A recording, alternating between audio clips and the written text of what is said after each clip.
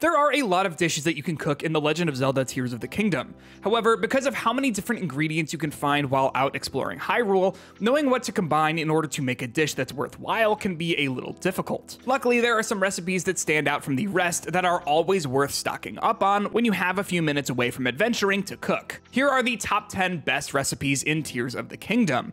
Take note that most of the ingredients required to cook these dishes are pretty simple to find, so you should be able to start cooking regardless of how far you are in the game. Also, as always, this list is subjective, so if I missed your favorite dish, make sure to let me know in the comments down below.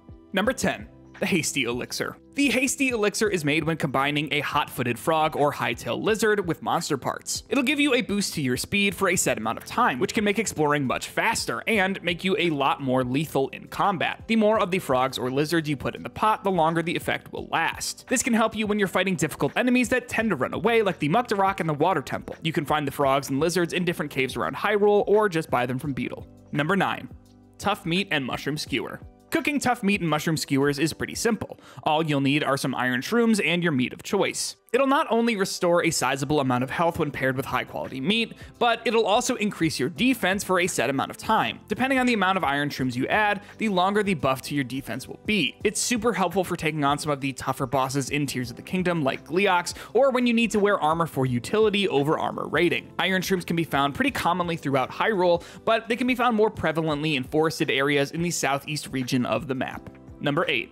Warding Fried Wild Greens. Eating warding fried wild greens will increase your gloom resistance. To make the dish, combine dark clumps with Hyrule herbs. Its effects work similarly to the Depths armor set. Once you eat the meal, you'll gain additional hearts that you can use while you're in the Depths. Gloom will take away these hearts first before your regular hearts, so warding fried wild greens can be a lifesaver when you're in the Depths for prolonged periods of time, especially in the final hours of the main story. To increase the amount of gloom hearts you get from eating it, add more dark clumps, which can be found in the Depths or purchased from the bargainer statues. Hyrule herbs can be found all over Hyrule. Number 7. Energizing Honey Crepes. To be entirely honest, you'll probably be able to make more efficient meals than the Energizing Honey Crepes, but the dish is included on this list because it highlights the fact that if you combine the right ingredients in Tears of the Kingdom, you can turn Link into a chef that Cooking Mama would be proud of. To make Energizing Honey Crepes, combine a bird egg, cane sugar, coarser bee honey, fresh milk, and Tabitha wheat together. The crepes will come out looking delicious and actually have some solid benefits. When you eat them, you'll regain 10 hearts as well as some stamina. Number 6. Mighty Simmered Fruit. Mighty Simmered Fruit is extremely easy to make and only requires one ingredient: Mighty Bananas. Once you eat the meal, your attack power will increase for a set amount of time as if you were wearing the Fierce Deity armor set. Depending on how many Mighty Bananas you add, you can increase the amount of time the buff is active. Mighty Bananas can be found growing on banana trees in the southern regions of Hyrule, but you'll likely get most of your banana stash from taking out Yiga clan members who will always drop them when defeated. Number 5. Sunny Veggie Rice Balls. Sunny Veggie Rice Balls are essential for anyone exploring the Depths. Made by combining Hylian rice with Sundelions, Sunny Veggie Rice Balls allow Link to restore hearts that have been lost to the gloom. Usually, to restore hearts lost to the gloom, you'll need to return to the surface. However, the rice balls can allow you to stay down for much longer. The more Sundelions you add to the recipe, the more gloom hearts you recover. You can find Sundelions on the Sky Islands above Hyrule or around pieces from the islands that have fallen from the sky. Hylian rice can be found in the fields around Hyrule or purchased in most general stores. Number 4. Bright Fish Skewer. Fish skewers are a great way to restore a bit of health, but bright fish skewers have the great effect of making Link glow, allowing him to see where he's going in the unlit sections of the Depths. To make bright fish skewers, all you'll need to do are cook some glowing cave fish. With the glowing effect activated, you won't need an endless supply of bright bloom seeds or the miner's armor in order to properly explore the Depths. Glowing cave fish can be found in bodies of water within any cave and are easily identified since they glow with purple light. Number 3.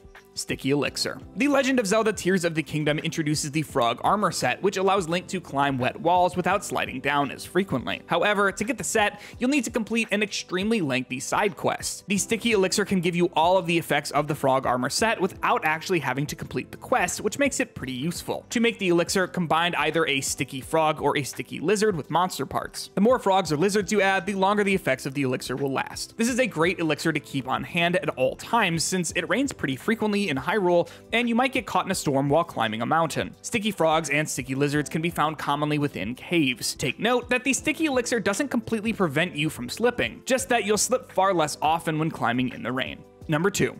Hearty fried wild greens. Hearty radishes can be used to increase your maximum health, and hearty fried wild greens are a great way to get a full heal in while also giving you some temporary hearts. To make it, simply cook a hearty radish and you'll get a dish that fully restores your HP and adds 3 temporary hearts on top of it. Use more radishes or a big hearty radish and you'll gain even more temporary hearts. Hearty radishes can be found in the fields around Hyrule, and you can also have a chance to find them on Sky Islands or in treasure chests in monster encampments.